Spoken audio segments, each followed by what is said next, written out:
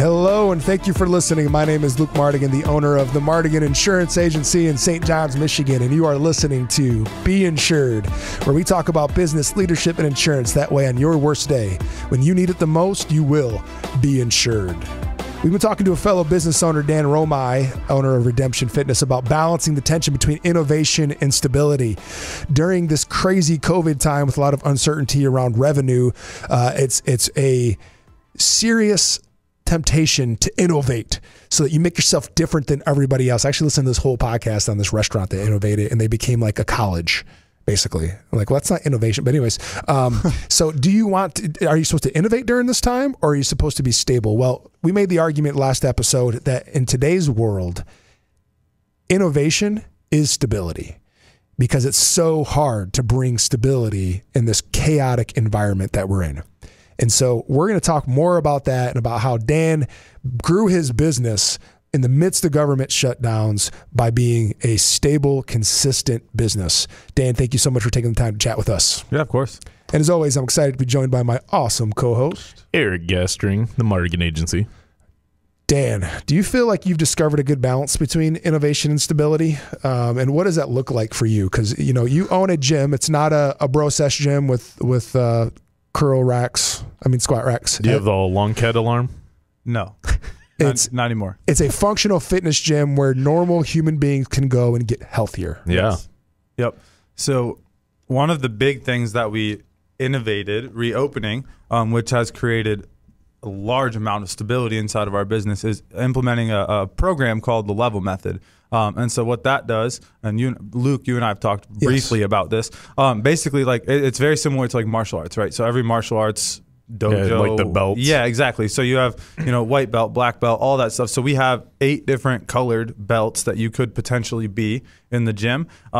Levels is what we call them. And then you progress through 15 assessments, and over the course of the assessments, you get your overall level. And so that would be your belt rank. Like I have my wristband on, which is my black level, which is what I am. Because you're super fit. Because I'm moderately fit. This is actually sometimes. Pretty ingenious innovation. Dude, it's legit. Like, so this company's been around for like 4 years, and every time I ask anyone, like, what do you guys do for programming in your gym?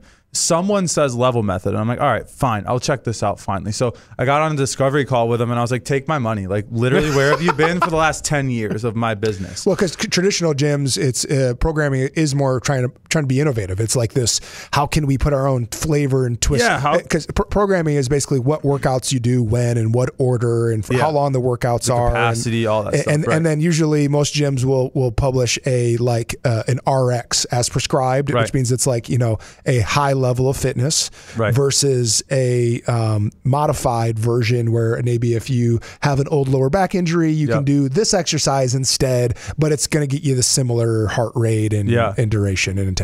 So 2 things that Level Method has done for us, which has increased the length that people stay at our gym, our lifetime value, that's what I was going for. That's increased the lifetime value is, number one, it's removed the word scaled or modified from the business, which if you are a quote unquote traditionally scaled athlete, you might not think anything of that. But when someone says, all right, this is RX, and if you need to scale that, it immediately implies that you're lesser than the people doing RX. Yeah. And so now it's, hey, you don't like, if you're doing brown, this is what you're doing. If you're doing yellow today, this is what you're doing. And yellow is like 5 levels under brown. Very different person, like a completely different human. But they're both going to feel the same way when the workouts. They're both going to be done in 3 minutes or 10 minutes or whatever the goal is. They're both going to get 5 rounds. Like the stimulus we're going for is the same. That's super cool. And so it's crazy. That is an innovative thing that you brought in that brings stability because people know where they're at on the scale. Right. And I think from a fitness perspective, like I recently went back to just traditional bodybuilding workouts. Like I'm not doing any like CrossFit high intensity stuff. Jacked. Hey, thanks, buddy. I'm trying to get skinny, but you brought me a large shirt and made me feel skinny. You're welcome. But when I go do like bro sesh, I still need programming. I get it from my nutrition coach, but I don't know if like what I'm doing is good or not. Right. Like I really don't. Like I don't know if I should be pushing myself a little harder or not. I've trained enough. You and I met competing in CrossFit. Yeah. I've trained enough that I kind of know if I'm actually like near my like where I'm supposed to be, but I don't really know, and I can't compare myself to like the steroid out dude down 4 squat racks 3 down, machines over, right? Who's just like massive and can't tie his shoes, right?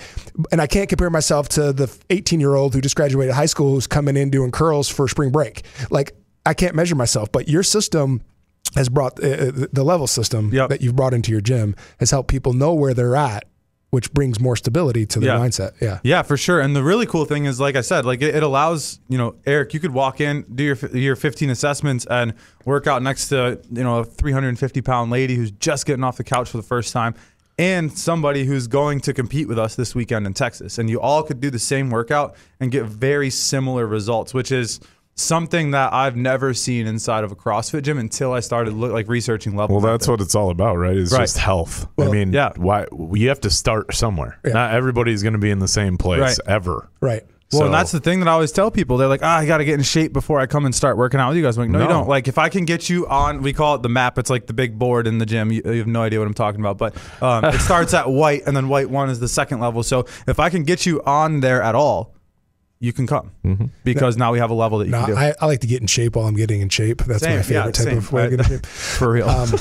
So when we talk about innovation, so in the COVID pandemic, we talked last episode about how you were shut down. You were shut down for months with no sign. You had cops showing up to your door telling you that you couldn't be working out. It's my favorite T-shirt now is a T-shirt you gave me, which says "Exercise is not a crime." Not a crime.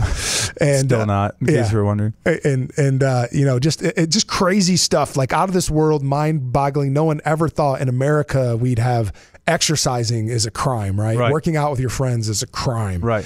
But you had to deal with that. And so rather than innovate, which, like I said, there's, I heard this hour-long podcast of this restaurant out in Washington who literally like became a college and just like crazy stuff like that. Rather than becoming something different, you kind of doubled down on your current model.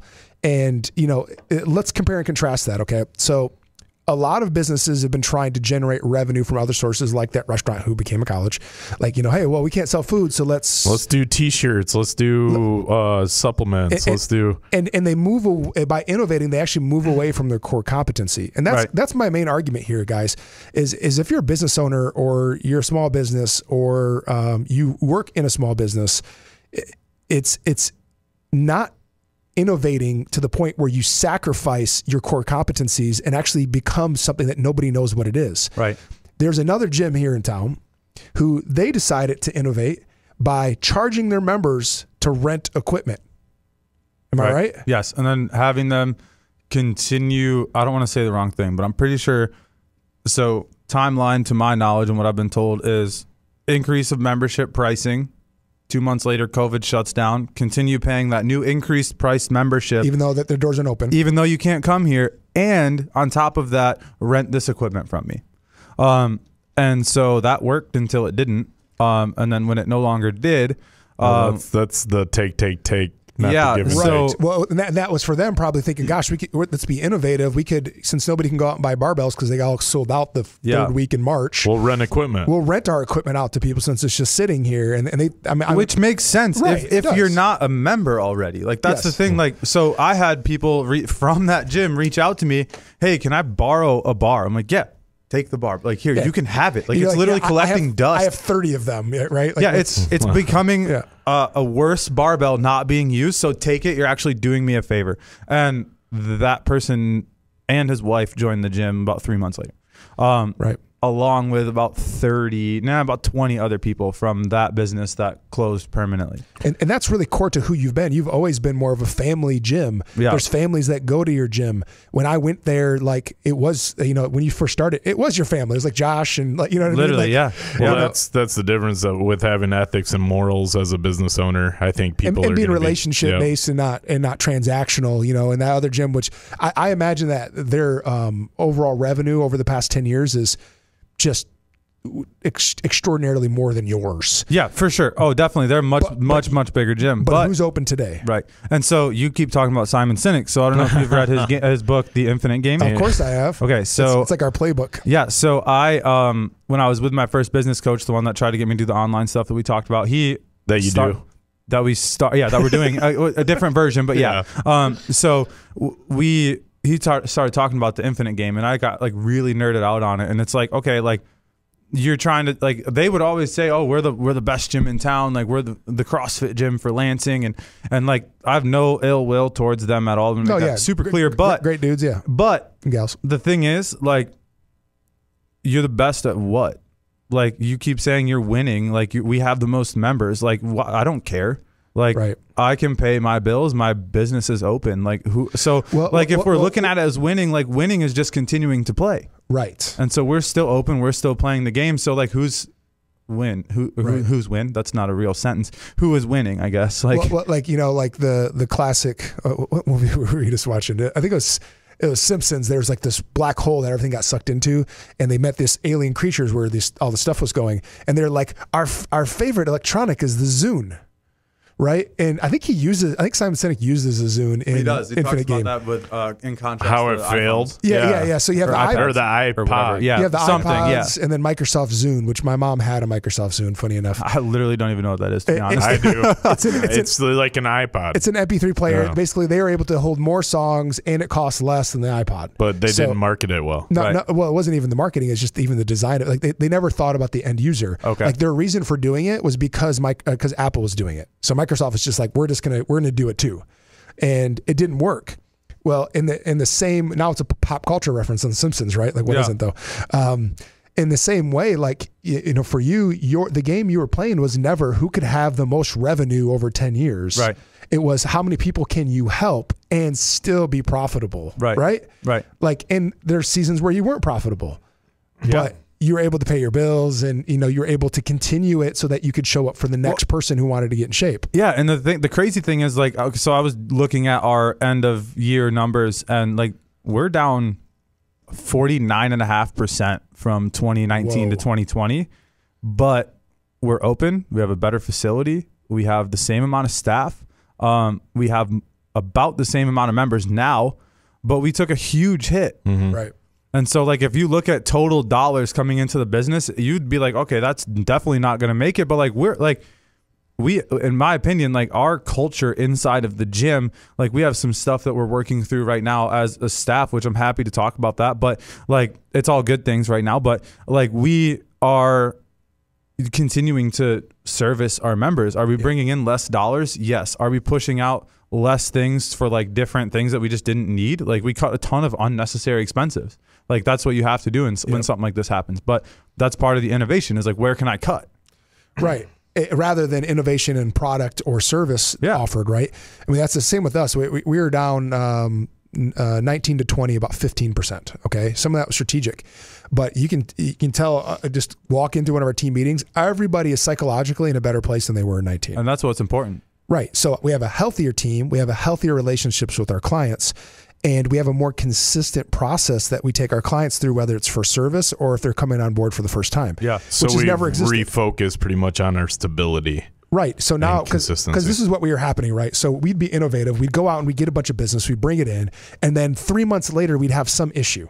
Like whatever it is. And this is a small percent, but you know, in business, if you have any issues, like they feel like everything. It feels like a nightmare, right? But really, I think these things just point out your inefficiencies is what it is. And so, well, it did. If it's true of one account, it probably is true of others, and they just didn't have issues. Yeah. Or they didn't want to tell you. Or you got lucky, you know, just or somebody knew how to deal with it and another person didn't. Right. Or whatever the story is, but it's an inefficiency, right? Yep. So rather than do all of that, we realized that by building consistency in our processes, we were actually preventing issues down the road, which was cementing our clients' faith in us. Yeah. It was so easy to move over, and I had no issues, and I haven't even had to talk to them because everything's done right and my billing's straight and everything's great. My life is, I will call them, they pick up the phone because we're not inundated with all those crappy problems we had.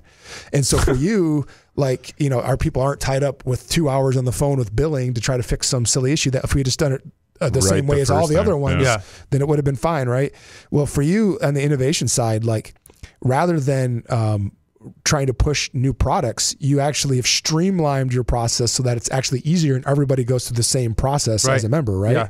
And even your online coaching, even though it's an innovation that you're doing this remote coaching in a different way, you're using the same system. Yeah, it's the exact same system. The only difference is they get a coaching call instead of just having the stuff like and just doing it on their own. Right. And so it's obviously more that way, but you know, part of that is like the innovation of that is like, okay, I have this new, we'll call it quote unquote new coaching business that is definitely pulling some attention away from the gym. And so how do I fix that? And so we've like actually being down 50% almost, like we have 2 people in place as managers, like taking roles in the business. And it's funny because I was actually at the church and he was talking about something in Acts, and he mentioned Exodus 18, which Moses is basically standing there just getting rattled by people all day long about all the things that they have complaints about. Yeah. And he's like, his stepdad is like, this is inefficient. What are you doing? Like, you need to raise up other men. Yep. And so essentially what we did, and like that day I was like, all right, I'm going to figure out these 2 people to be manager roles. Hiring in those positions, building in systems of consistency, whether online or in person. Yeah. Now you are a more stable business. For sure. In the midst of chaos, Redemption Fitness, people know what to expect from you. Yeah, I would say yes. And that's why my argument is, in this COVID environment, stability over innovation is innovation, because it's so hard. So thank you for joining us on Be Insured. Dan, thanks so much for being on. Check out Dan at Redemption Fitness in Holt, Michigan, and we'll see you next time on Be Insured.